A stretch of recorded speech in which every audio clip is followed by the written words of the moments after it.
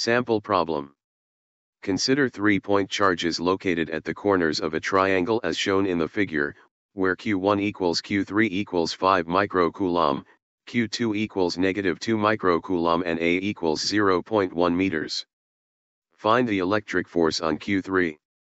Refer to the figure.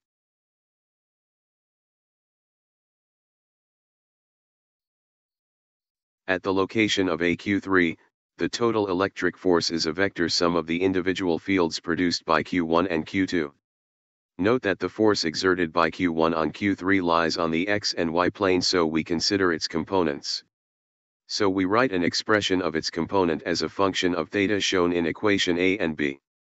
So we write the sum of force along x and y as in equation C and D.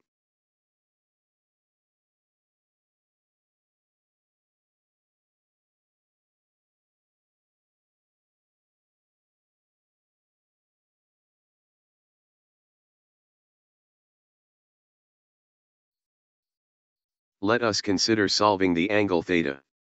By geometry we see that the sine and cosine of this angle can be expressed as these functions here. Consider the adjacent and hypotenuse parts. For the cosine function we have equation E and sine function as shown in equation F.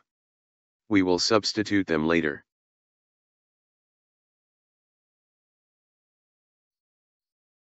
Recall the expression of force by two charges. We have equation 4. So we have for the forces along x, which is the sum of the components from force 1 and force 2.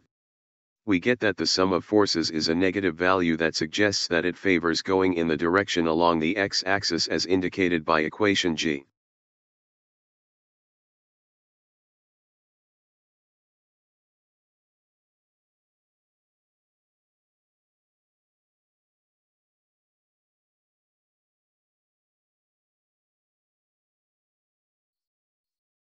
Considering the forces along the y-axis we have from equation D.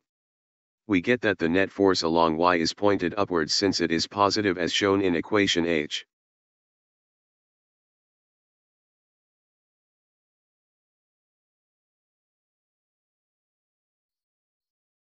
Here we have the resultant force, which is expressed by its components along the x and y axis from equations G and H as shown by equation I. Based on the signs of its components, the resultant is oriented on the second quadrant as shown by the figure. We can also solve for the magnitude and direction of this resultant force. For the resultant we use the Pythagorean theorem as shown by equation J, which is about 8.6 newtons.